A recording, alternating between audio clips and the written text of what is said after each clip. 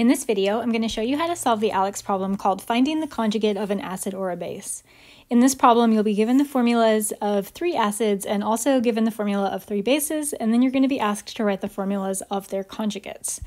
So really quick, just as a reminder, the general strategy, if you are given the formula of an acid and you're being asked to write the formula of a conjugate base, of its conjugate base, you want to lose or remove one of the hydrogen atoms from the formula of the acid, and you also want to take the charge down by +1. So you want to deduct +1 from the charge.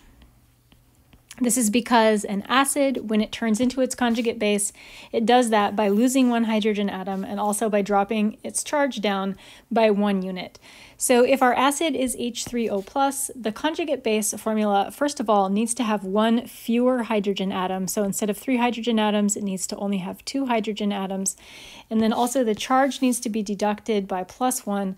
So since we're starting with a +1 charge, we need to take +1 away from that +1 charge, which means we're just going to end up with a neutral charge. We don't want to write anything out here as the charge. We just leave it as H2O.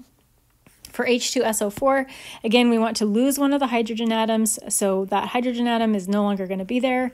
It's just going to be sulfur and 4 oxygens. And also, we want to deduct +1 from the charge. We're starting with a -1 charge, and we want to deduct from that, so that means we're going to end up with a -2 charge. Starting with a -1, deduct another from that gives us a -2. Last but not least, H2O, we want to lose one of those hydrogen atoms, so that's going to give us just 1 hydrogen atom with an oxygen, HO, and then deduct +1 from the charge. The charge is neutral, so when we deduct 1 from the charge, we end up with a -1 charge.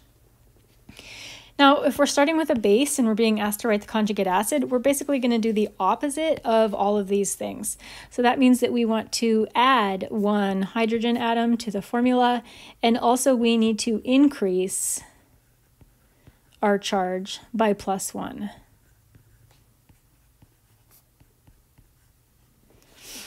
So looking at this OH-, we want to add a hydrogen, so that means it would be O with 2 hydrogens instead of just with 1 hydrogen. We want to increase the charge by +1. We're starting with a -1 charge. We're increasing the charge by +1. That's going to give us a neutral charge, no charge. It weirds me out to see it like this, OH2.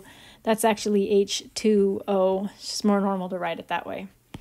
CO32-, we want to add 1 hydrogen atom. Normally, if there aren't any hydrogen atoms already present in the formula, like this case, we're going to add hydrogen to the very beginning of the molecular formula, so we'll start with hydrogen, HCO3, and we want to increase our charge by +1. So we want to increase it from a -2 up to a -1.